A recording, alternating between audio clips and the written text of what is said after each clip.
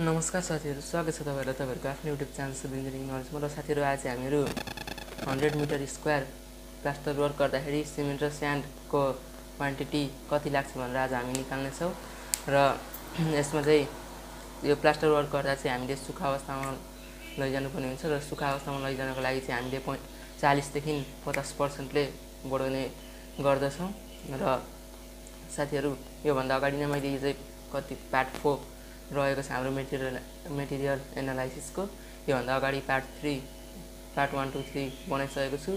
यदि तपाईहरु च्यानलमा नयाँ हुनुहुन्छ भने त्यो भिडियो हेर्नुभएको छैन भने माथि आइकनमा लिंक आइरहेको होला, त्यो गरेर हेर्न सक्नुहुन्छ।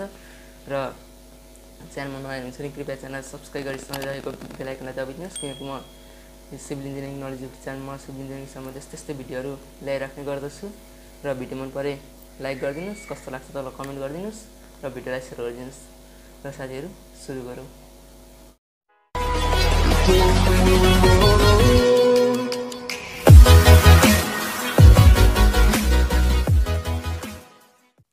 हेर्नु साथीहरु, क्वेशन के छ त भन्दाखेरि हाम्रो 12.5 mm थिकनेस भएको 100 मिटर स्क्वायर भन्छ प्लास्टर वर्क पनि स्क्वायर प्लास्टर वर्क 1:4 को रेशियोमा गर्दा आवश्यक पर्ने मेटेरियल्सको क्वान्टिटी निकाल्नुहोस् भनेको छ नि त। तर बुझ्नलाई हामी सल्भ गरौँ। अब के त भन्दाखेरि सल्भ गिवन हामीलाई के दिएको छ, गिवन हामीलाई के दिएको छ त भन्दाखेरि क्वान्टिटी दिएको छ कति हाम्रो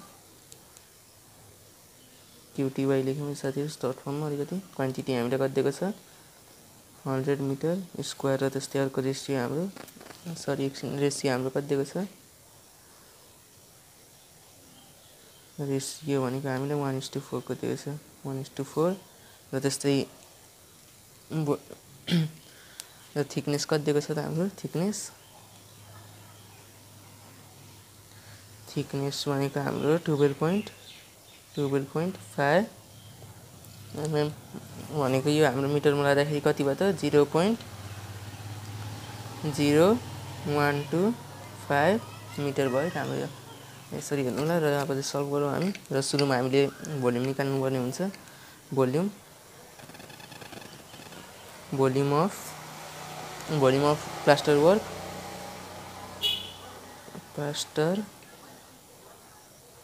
volume of plaster work is equal to area into thickness of plaster work सूत्र रहेको छ हाम्रो। र इज इक्वल टु कति त हाम्रो एरिया कति छ त हाम्रो एरिया भनेको 100 मिटर स्क्वायर छ इन्टु हाम्रो थिकनेस 0.0125 गर्दाखेरि कति आउँछ त हाम्रो 100 इन्टु 0.0125 गर्दाखेरि हाम्रो कति आयो त भन्दाखेरि हाम्रो 1.25 मिटर क्युबमा आयो साथीहरु। यो चाहिँ मिटर क्युबमा आयो हाम्रो, मिटर क्युब हुन्छ। र त्यस्तै अब चाहिँ हामीले यसलाई ड्राई कन्डिसनमा लग्नुपर्ने हुन्छ। कन्भर्ट टु ड्राई कन्डिसन गर्दाखेरि हामीले अघि नै भनेको छ 50% ले बढाउने भनेर 50% ले बढाउँदा साथीहरु नेपाली चाहिँ आइहाल्छ जस्तो गरेर पनि पहिलादेखि नेपाली स्कुल पढेर हो। र सुक्खा अवस्थामा लैजाँदा हामीले लानुपर्छ 1.25 plus bracket open 1.25 into 50 divide by 100 गर्दाखेरि कति आउँछ त भन्दाखेरि 1.25 प्लस 1.25 इन्टु 50 डिभाइड बाई 100 गर्दाखेरि हाम्रो हेर्नु साथीहरु कति आयो त 0.625 र प्लस 1.25 गर्दाखेरि हाम्रो कति आयो त 1.87 मिटर क्युब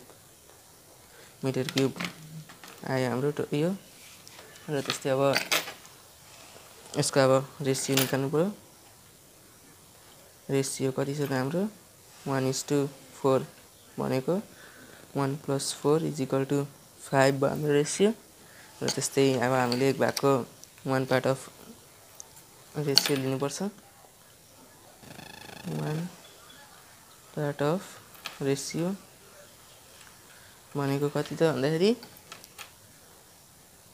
1 कति आएको थियो हाम्रो 87 डिभाइड बाइ कति छ 5 गर्दाखेरि कति आउँछ 1.87 डिभाइड बाइ 5 गर्दाखेरि हेर्न सक्नुहुन्छ कति आयो त 0.37 मिटर क्युबमा आउँछ। र त्यस्तै अर्को अब सिमेन्टको क्वान्टिटी निकाल्नु र क्वान्टिटी अफ सिमेन्ट देखिरहेछ नि। क्वान्टिटी अफ सिमेन्ट भनेको हाम्रो जहिले नि कति हुन्छ त भनेको क्वान्टिटी अफ सिमेन्ट भनेको कति आयो हाम्रो यो रेसियो 1 को रेसियो 0.37 डिभाइड बाइ जहिले पनि कति गर्ने अरे 0.034।